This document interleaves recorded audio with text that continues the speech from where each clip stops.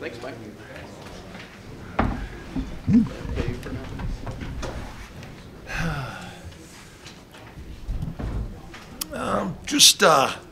Just very grateful about how our kids responded. It was a strange game, but it was a hard-fought game, a passionate game. I give Nevada credit; they played well. Really proud of how our guys hung in there and kept battling, especially later on in the game when we got the defensive stop and the missed field goal, and then our offense responded and went down and scored. I thought that was really a great string of plays for our football team. It was a big win. We made a lot of big plays. We missed a lot of plays that could have been big plays. Braden was just a little bit off. In the second quarter, he had Torrey a couple times. He had Dylan Goffney a couple times. Really proud of how they handled the flea flicker coming out in the third quarter. We just thought we had a chance to get Torrey on a deep ball and in short yardage, and they grabbed him like 2 or 3 times on that play, and he still got loose, and Braden got him the ball. I was proud of him on that. And then I thought the ball that Braden threw on a dash pass was big time to Lewis Brown. I thought that was a big time play, and so we did a lot of good things. Really proud of Chase Wilson. Went over 100 tackles today for the season. His first year starting at linebacker, and I understand Jack Howell went over 100 tackles, and first defensive back to do that since they've been covering those stats for DB. So, he's had a tremendous career here at Colorado State, and we're so proud of those guys. And, I think most of all today is about sending our seniors off with a great memory here in Canvas, and really proud of those 10 guys that walked before the game and their contribution to our program. And, they've set a great example for our young players, so I'm really proud of them. Do you feel like your team's grown up a lot in that even when they're making mistakes now the last couple of weeks, they're a little bit more resilient, they bounce back a little bit better? Yeah, I think we are. I mean, we've been in a lot of tough games. I mean, I could hardly believe it was senior day today, to be honest with you. I mean, we played our first game, we had a bye, and then we've had our head down, for 10 weeks just trying to make it right. And so it's just, we're here now at the end of the season and we have 1 game left. And but I do think our players have started to develop some competitive stamina. I think that's what we need. That's what this program has been missing, especially the second half of the season and the last month of the season. And I think we're finding some competitive stamina to get us through these tough moments. And, we've been trained. I mean, we've had a lot of tough games. We've had a lot of close games. And, I think that's helped us develop that. How much, your backs average today better than 5 yards per carry. How nice has it been to better late than never to get a run game? Yeah, I'm concerned about Avery. He got banged up a little bit, and he started the game on fire. That first turnover and the drive I thought was outstanding. So I'm concerned about him. I haven't gotten any updates. I know they took him to the hospital. But Justin Marshall and Van Shield, they've been improving every week. When I said it, I thought our run game is going to be really important before the end of the year, that we were going to improve, and we have, and it's going to be important again next week, and so, but I'm really proud of how we ran the football today. Can you just clarify what he was taken to the hospital for in general? I don't want to speculate. I know they thought it was a hip pointer, but they wanted to make sure it wasn't more than that. So he's going to get looked at. I don't have the details on that, but they were concerned that it was more than just a hip pointer. How do you sort of balance the, evaluation of, the inconsistencies on the mistakes, but the resiliency and then big plays, with it? It's frustrating. I mean, it really is. I mean, we felt like we really had them dialed in on a couple big plays, And, we're just a little bit off. The ball's a little long.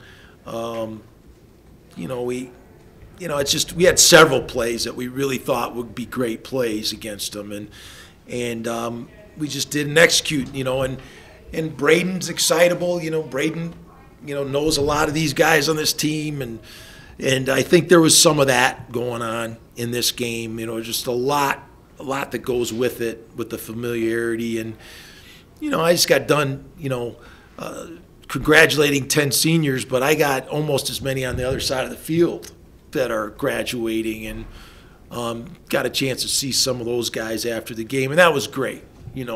After last year's game, they didn't really want their kids talking to me, and I get it, but I was really happy to see some of those guys and let them know how much I cared about them, and so, it's frustrating.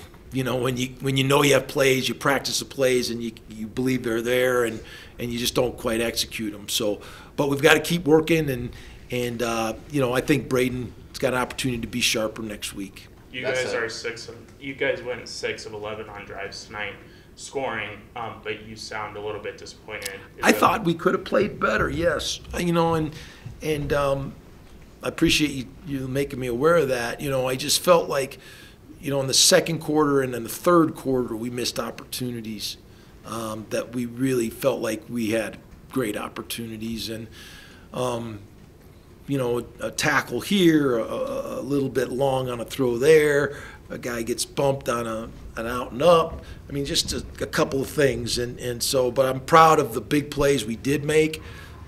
They were important in the game. And I'm proud of how our defense hung in there. And I thought our kids played clean, penalty-wise.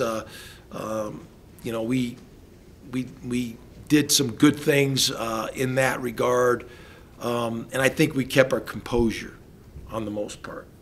How do you evaluate Braden's day kind of as the whole? Obviously he's a little inconsistent on some of the intermediate passes, but then Dylan has the drop could have been a touchdown on a deep pass, and then you mentioned the really good pass to LB for a touchdown. Right. At this point, how do you kind of evaluate his I thought he was inconsistent today. We were 15 of 31. We might have threw a reverse pass or something in there, but that's not a typical Braden day. He should be up around 70%. And we kind of expect to be 65, 70% throwing the football, and so he wasn't sharp as he needs to be, and I think he'll be the first one to tell you that. But he did make some big plays and some big throws. I thought the flea flicker, he willed that ball to Torrey, and Torrey willed catching it, and I've seen him do that a bunch of times. And if it was his last game here, I was going to make sure that play got called, and so hopefully he'll be back next year. But no, I thought Braden was inconsistent, and I think he'll be the first one to tell you that. How do you get that consistency? You see the highs and what he can do, but then it's a little bit of a roller coaster, drives you crazy. The other side. I think he has to really get a handle on his process of playing, and when you're a young player, I think you kind of think you got it handled, but you really have to prepare yourself for all those situations, and he's a young, excitable guy. He's full of confidence. We don't want to take that out of him, but he has to control his process to be a more consistent player week in and week out. And we put a lot on him, and in the last couple of weeks we've gotten a shot in the arm with our run game, which has helped him. But he certainly can be better. And, when we do run the ball effectively, we're going to create more big plays in the passing game. We're going to have more opportunities to throw the ball down the field.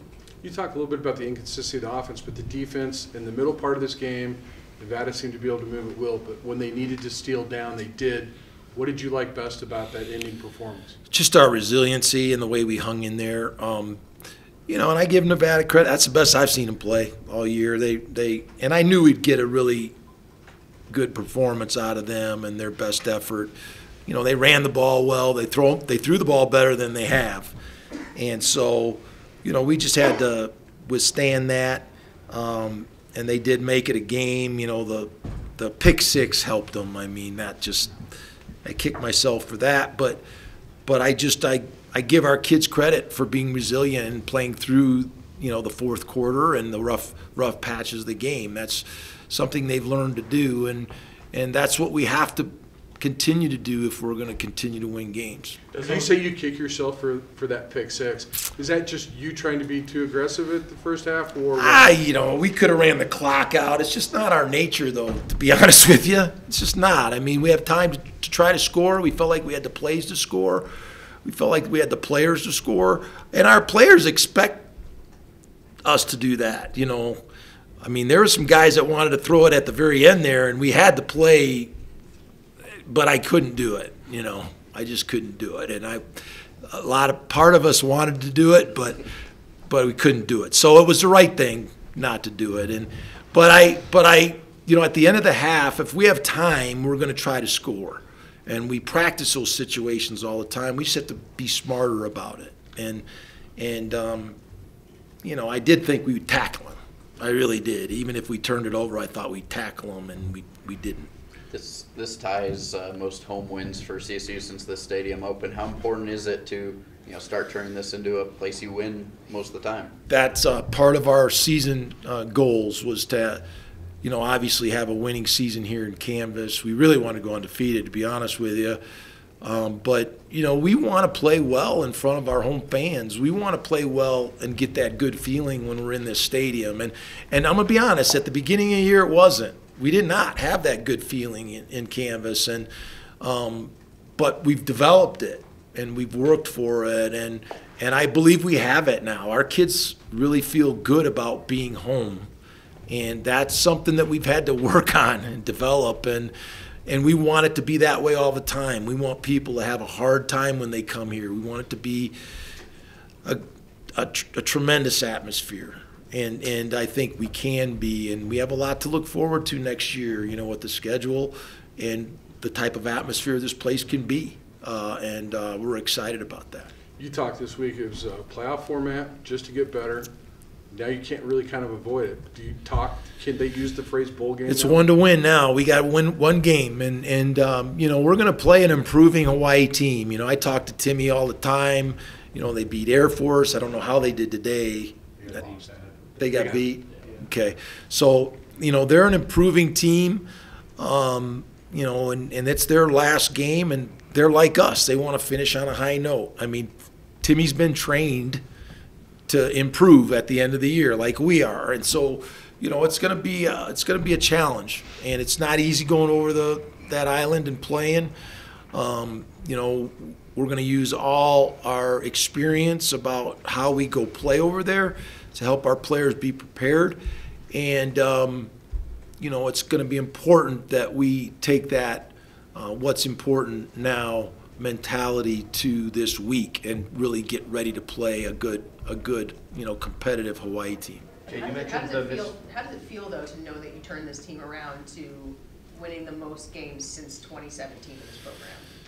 It's a good feeling. I mean, tonight was hard. It's hard, man. It's hard to win games. So it's just, but I'm very proud and of our guys, and I know that they have more in them. I really do. I believe in our team. I believe in our players. We have some tremendous leaders on this team, and they really want to lead this team to a successful season. And so it's not over till it's over, and we still have another week, and it's a game that we believe we should win. It really is. And so we've got to go prepare to win it, though. And that's what we've been trying to teach this team, is that if you want to be a winning program, if you want to be looked at as winners, then you have to sacrifice and prepare to win. And it's not so much as what you do on Saturday as what you do throughout the week. And so we're going to get that challenge again this week. And you ask me that question in a few weeks, I'll have a better answer for you. Chase's missed field goal that they had that kind of swung momentum a little bit there in the second half. Mo has this big sack to push him back a little bit. What did that mean to see him in his final game here make such an impactful play in the game? I'm so proud of Mo. I mean, Mo is just a big ball of will. That's all he is. I mean, he wears it on his sleeve every game. You know, the official came over, and I love Cal. He's one of my favorite officials, but he said, you got to control number 8, you know. And I said, well, tell me what he's doing, and I'll tell him. He goes, I said, is he doing something after the play, pushing and shoving or something? He goes, no, it's during the play. I said, well, he's supposed to do that during the play. You know, I said, be more specific, Cal. I'm trying to listen here. But anyway, you know, Mo's just relentless, you know, and that's what people love about him, and that's what makes him a great pass rusher, because he just never stops. Justin comes up just 2 yards short of 100 again today. I mean, how important was it for him to back up last week and maybe prove to himself that that last week is something he can replicate on a regular basis for you guys? Oh, I think he's gained a lot of confidence.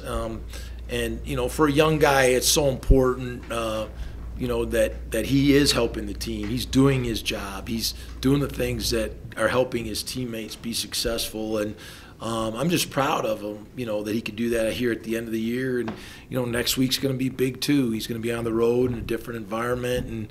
And, you know, but those runs have given us a tremendous shot in the arm. You talked about new defensive starters that were going to have to play a role and grow up a little bit. Chase Wilson was actually one of those guys. What have you seen in him this year? I mean, a 100-tackle season in his first year as a starter. You know, I'm just so proud of him. He's such a passionate guy, and you know, he just brings that to the whole defense. You know, and Jack's the same way, and Henry's the same way, and they're right down the middle of our defense. And so, but I'm really proud of Chase. He had a big week last week, and then he comes back and has another big week this week, and so we're going to need that again. You know, we're going to have to go to the well again and play our best football next week to win, and he's going to be a big part of it. Jay, I know you're proud of all these guys, but you mentioned Henry there. He obviously had to go through a lot this season, not really having to do the football. What can you say about a guy like him stepping up, making 2 huge plays in this one? He's you know, he's one of us. He's one of those guys. He plays the game the way it's supposed to be played. He's very physical. He's very passionate. He's very tough.